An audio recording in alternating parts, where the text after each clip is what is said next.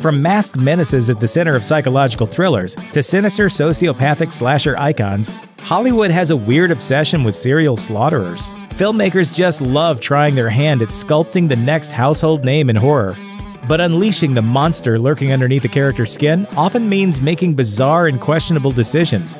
And not just tapping Vince Vaughn for the Psycho remake. Let's take a look at some of the creepiest things that went down on the sets of serial killer movies. The Texas Chainsaw Massacre. 1974's The Texas Chainsaw Massacre changed the face of both horror and independent film. Its pseudo-documentarian narration, over-the-top brutality, and completely fabricated based on a true story claim cemented its place in the pantheon of great horror cinema. One of the film's most intense and nearly unwatchable sequences is the dinner scene. What makes it so brutal? Well, during filming, even the actors themselves were beginning to lose touch with reality. Bad news for a movie with a dude swinging around a real-life chainsaw. The scene took over a day to shoot, the set was unbearably hot, and the actors had to take Dramamine breaks to get over the smell of rancid meat. Leatherface even accidentally sliced actress Marilyn Burns' finger open on camera after a prop busted. We say Leatherface rather than actor Gunnar Hansen because at this point, the 6'4" man beneath the mask thought he was actually there to take out Burns. Yup. The screams, the deranged laughter, and the terror of that scene were as close to real as it gets.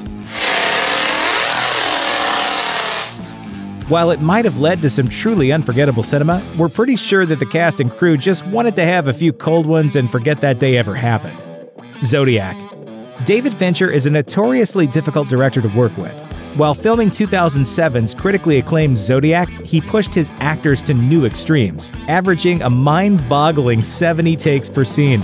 With all that footage to work with, he then got sadistic delight out of torturing actors like Jake Gyllenhaal by deleting hours of said takes right in front of him, just to see if he could make him cry over it. But Gyllenhaal wasn't the only subject of Fincher's torment. The director himself reported that Robert Downey Jr. reached such extreme levels of passive aggressiveness that he left jars of his own urine around the set in protest. We're, not quite sure about the cause-effect logic of that reaction, but one thing's for sure. We don't want to tick off Robert Downey Jr. enough to find out. Gross, man.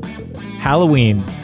One of the quintessential slasher films, 1978's Halloween is unique in that the villain is basically a blank slate. He's not supernatural, he never says a word, and his backstory doesn't reveal much of anything as far as motivation. He's just an extremely broken person in a bleached-out William Shatner mask getting a stab on. It's part of the horror. You can't reason with him or outthink him. You just have to keep running. Meanwhile, he lumbers just behind with his distinctive gait. That gait of his arrived purely by chance.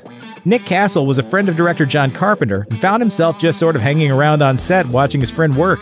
When it came time to start filming scenes with the iconic villain, Carpenter told Castle to slap on the mask and get in there because apparently he had the perfect walk. Castle seems to have a pretty good sense of humor about the whole thing, considering his close friend pretty much told him he walks like a movie monster. American Psycho. Examining it in context, American Psycho is a very strange product of a very strange time. Based on Bret Easton Ellis's novel of the same name, and filmed by feminist director Mary Harron, it pulled genuine humor out of the macabre social commentary of its source material while retaining a tasteful amount of gore. But Christian Bale's incredible performance as the charmingly dead-eyed Patrick Bateman is what really sealed the deal.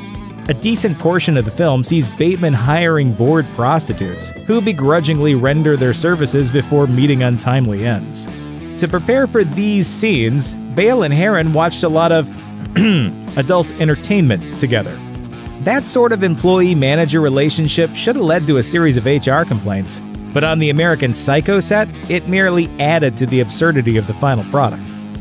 House of Wax. Besides being the film that paid up on its advertised promise that you could watch Paris die, House of Wax is an otherwise forgettable remake of an old Vincent Price horror film. It's a shame, really, because Alicia Cuthbert really gave that film her all. In a scene where she is captured and has her mouth glued shut, she had them actually superglue her lips together. In other words, that scene where she painfully peels her mouth open? Also real. Poor Cuthbert also had trouble with the ending of the film, fighting her way out of the titular house as it burned down. The melted wax she found herself wading through was actually a pool of peanut butter. We know what you're thinking, but no, she wasn't allergic. She did, however, get stuck in the stuff a whole lot. 7. Let's face it, Alien 3 didn't do much for David Fincher's career. It wasn't until the premiere of 7 that moviegoers really started to take him seriously as a director.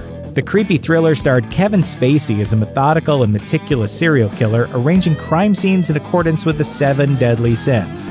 And trust us, it's not a film you want to jump into after a large spaghetti dinner, or after an unexpected delivery. Oh, what's in the box? Not till you give me the What's gun. In the f***ing box? While 7 is known for its grisly crime scenes, it's also recognized for its production mishaps.